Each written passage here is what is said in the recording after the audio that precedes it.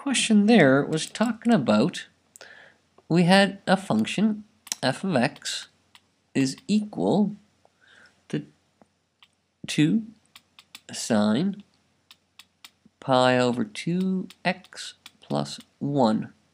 And we were supposed to, a part says, show that the derivative equals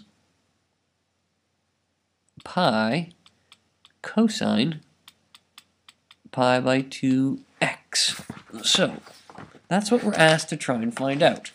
So in order to do that, well, let's take our scenario here, and we're going to go f prime x. I have 2, derivative of sine is cosine pi by 2x. Chain rule says the derivative of the inside function is pi by 2 plus a 0. Well, that cancels with this, and I'm left with pi cosine pi by 2x.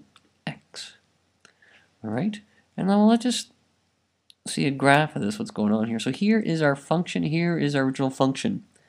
The next thing we're told is that the tangent line, so here's our derivative. So now B part says we're told y equals k minus pi x, and we are asked to find where does the tangent, this is the tangent, where does the tangent meet the function f of x? So what's the x value equals what? Well, here's my derivative. The derivative and the tangent line are related. The derivative is the slope of the tangent. Well, here's the equation of the tangent, and then we know that this right here is the slope of the tangent.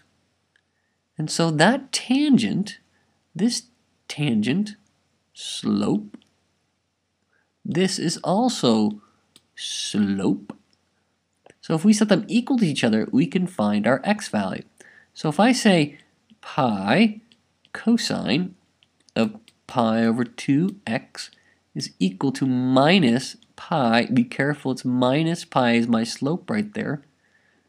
I divide everything by pi, both sides, and I get cosine pi by 2x equals -1.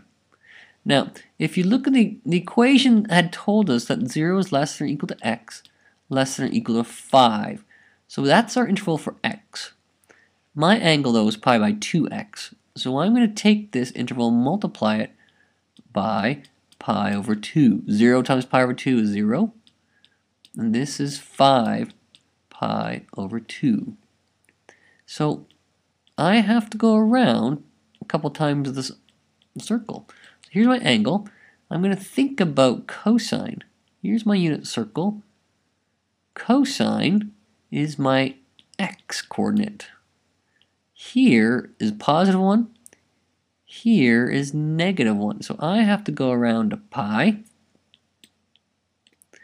And then I got to go around to 3 pi. Well, that's 3 pi is more than this. So pi is my only answer. Divided now by pi over, well, I'm going to multiply actually by 2 times pi. Multiplied by 2 times pi.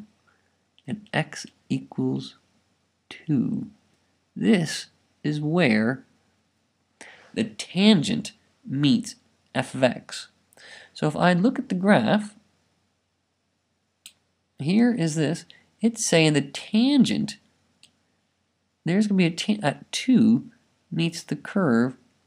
Here's got to be the tangent line, something like that. Now, the next part of the question is saying, well, if this is the tangent, up here there's going to be a y-intercept. It's got to intersect, we've got to find the value of k. So, now I know this is x.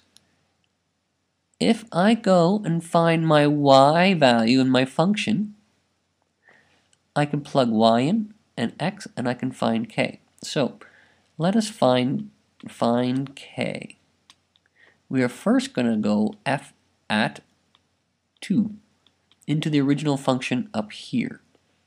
So it's 2 sine pi over 2 times 2 plus 1 which is 2 the sine of pi plus 1.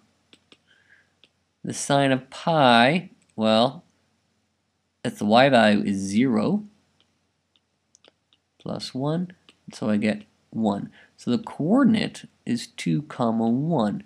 And again, if I look at my graph, that is 1. That is a good check there. All right, so moving along then. Now, this point on the curve is also on the tangent line. If I plug it in, I get 1 is equal to k minus pi times 2. So 1 equals k minus 2 pi. Add this over, and so k will be 1 plus 2 pi. That's the k value. Okay. And finally, the very last part of the question says to solve the equation that says f of x equals 2 over this interval. Well, you have your calculator, right? And so what I'm going to do, I'm going to take my equation here, and it's saying equal to 2. I'm going to find, I have to find this point, and that point. Well, I can do it analytically, or I can do it algebraically. So if I use my y equal to 2 here, I put that equation on there, and if I come along and select them both, I can find the intersection. And if I look at it, I should have it down here. I get x is 0.3332, 1.6672, and 4.334. And those right there are going to be your answers to the last part. Just the x values are what you need. And that will solve this. There are 3 answers. Get them from your graph.